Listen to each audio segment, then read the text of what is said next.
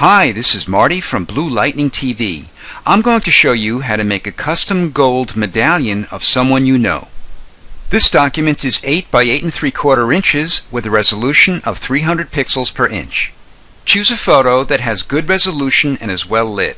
If it's color, press Ctrl or Command Shift plus U to desaturate it.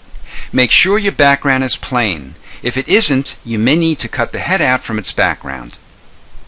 Call up your elliptical marquee tool, go to the center and press Shift and Alt or Shift and Option and drag out a circle. Press Ctrl or Command plus J to cut the selection from the image and copy it to its own layer. Go to the new layer icon and press Ctrl or Command as you click on it. This makes a new layer directly below the active layer. We'll fill the layer with black, and since black is our foreground color, press Alt or Option plus Delete. Click on the top layer to make it active and go to Filter and Filter Gallery. The Filter Gallery window will open. Open your sketch folder and choose Base Relief. We'll make the detail 12, the smoothness 1, and the light from the top left. Depending on the size and resolution of your photo, you may want to adjust these numbers. Drag your medallion into the folder icon and we'll rename it Metal. Click on the adjustment layer icon and choose Color Balance. Drag the adjustment layer above the folder.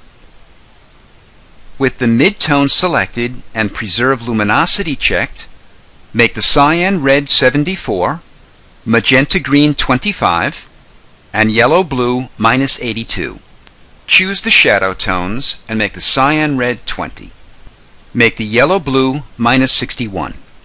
Choose highlights and make the cyan red 26. Make magenta green 19 and the yellow blue -40. Go to the clipping mask icon and click down.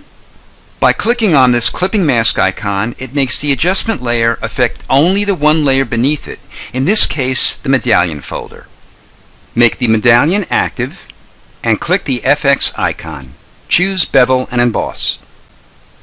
Make the style inner bevel and the technique smooth. We'll make the depth 52% and the direction down. The size is 90 pixels and uncheck global light. The angle's 120 degrees and the altitude 30. Make the highlight screen opacity 57% and the shadow multiply opacity 60%. Control click or command click on the medallion to make the circular shape into a selection. Go to Select and Transform Selection. Go to a corner and press Shift and Alt or Shift and Option and drag out a little bit. Then press Enter or Return. We'll make a new layer below the medallion. Control click or command click on the new layer icon. With the selection still active, click on the layer mask icon to make a layer mask next to the empty layer. Click on the empty layer to make it active and click on the foreground color. Make the brightness 50%. Fill it with the 50% gray. Remember, it's yellowish golden color because of the adjustment layer. Let's see more of the Layers panel by dragging it down. Click on the FX icon and choose Bevel and Emboss. We'll keep the style inner bevel and the technique smooth. We'll make the depth 52% and the direction down. Make the size 90 pixels, the highlight screen opacity 57%, and the shadow multiply opacity 60%. Control click or command click on the layer mask to make it into a selection, and then make a new layer below it. Go to Select and Transform Selection. Go to a corner and drag it out as you did before. Make a layer mask and click on the empty layer to make it active. Click on the foreground color and make the brightness 40%. Fill it with the foreground color and click on the FX icon. Choose Bevel and Emboss. The style is inner bevel, technique smooth, and the direction is up. We'll make the size 50 pixels and uncheck global light. We'll make the angle 129 degrees and the altitude 58. We'll change the gloss contour to ring double. Make the highlight screen 100% and make the shadow mode normal. Make the opacity 60%.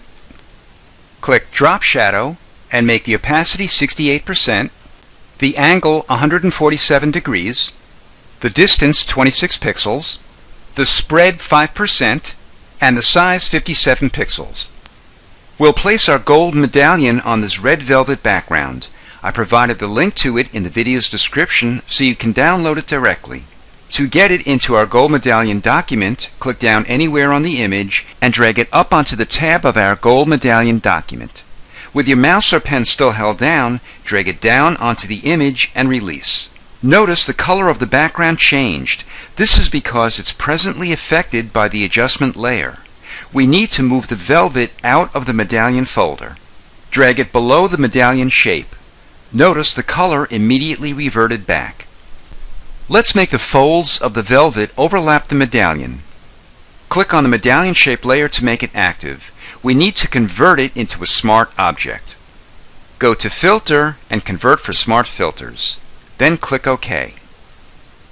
Notice the shape and its effects are now fused together.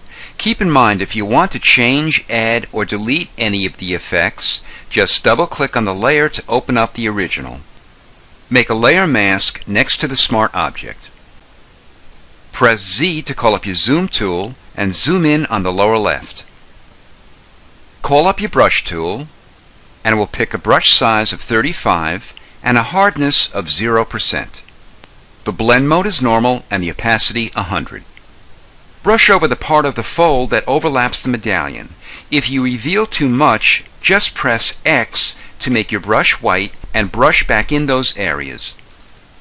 I'm going to go back to the effects of the inner ring and give them more reflective qualities. I'll change the depth to 60%, the size to 30 pixels, uncheck global light, and change the gloss contour to ring.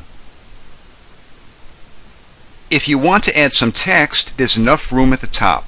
If not, you can crop your image by calling up your rectangle tool, going to a bottom corner, and pressing Shift as you drag out a square selection. Then go to Image and Crop. To delete the selection, press Ctrl or Command+D. Have fun honoring someone with their own likeness embossed on a gold medallion. This is Marty from Blue Lightning TV. Thanks for watching.